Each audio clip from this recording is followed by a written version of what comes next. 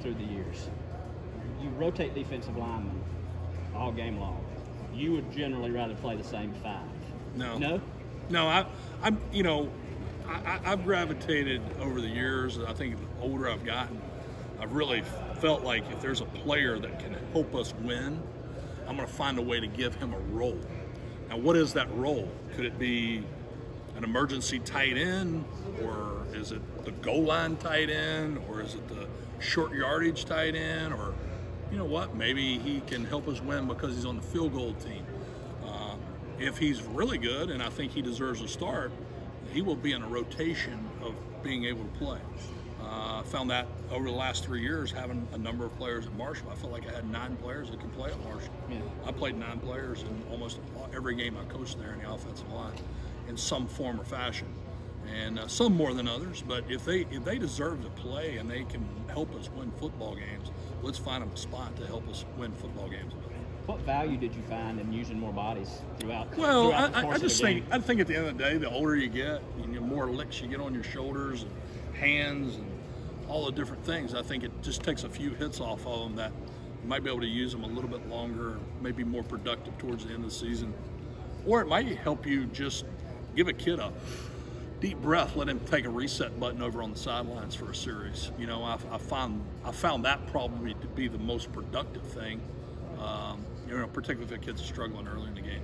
How many guys do you have here right now that you think could play in a game, and how many do you think you might have in a month? I got 0 right now. No. That's right. I got I think I got 5 or 6 guys right now, and I think there's a potential for a couple more, maybe 3, just depending on what kind of next couple of weeks they do have. Certainly, in counting those 5 or 6 guys, there's certainly things that all those guys have got to get better at. Right. And we have to become better pass pro guys across the board, and certainly got to be more efficient in the run blocking things that we're going to be asking them to do. But again, if I got 8 or 9 guys that can play, I'll be excited. Are you a zone blocking guy or a man blocking guy or a little both? I'm going to do whatever it takes for us to win. Yeah. And if that's gap schemes, that's draws, that's down and arounds, that's zone, that's outside zone, inside zone, whatever we're going to end up doing the best, that's what we'll go to. What does this offense remind you of so far of the places you've been? I think it's been said, actually. I think it's 3 or 4 offenses, and it's still not a finished product. I think we're still going to continue to learn what our players can do, because there's going to be some guys that we didn't have in the spring that's going to be out there. I think all of them know us better. I think there's going to be some more comfort level things that we're going to ask them to do. But I think you'll see a number of different things, but hopefully playing fast and physical are at the top of the categories. How much do you put on your center? A lot. I just came out of a meeting talking about that very, very one thing that you just asked. I think everyone has to have a mindset that they're a center, even though they may never play there, because that person has to know the most.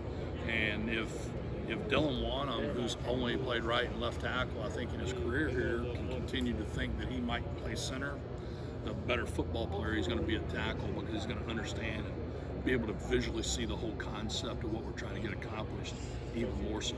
How from the outset has Eric handled what you asked a center to do? I think all 3 of the guys that really took snaps in the spring, I think all 3 of those grasped Eric, Hank, and Vinny.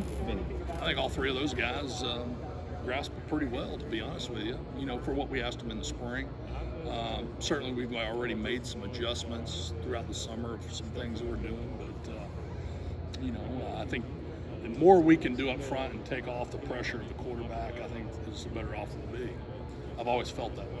Quarterback's got a lot of things he's got to do. If we can take some of that stuff off his plate, then that's what we need to do. What do your centers do pre-snap? Everything.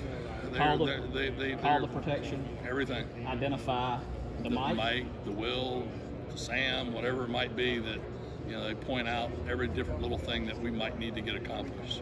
Explain to me in terms that I understand. I think I have a vague concept of why you identify the mic every snap. Well, it's not the mic every snap. It's based upon the concept of the play. Okay. If it's a mic-driven play, then you'd want to identify the mic. If it's a wheel-driven play, you'd want to identify the wheel. That doesn't mean we're running that way. It doesn't mean we're But that sets your gaps. That sets the blocking pattern, so to speak, of the combination of 2, 3. eight potential blockers, probably, maybe even 9 in some plays that you might have. But you have to have a starting point to start numbering. That's correct. Okay. That's correct. Appreciate it. Thank you.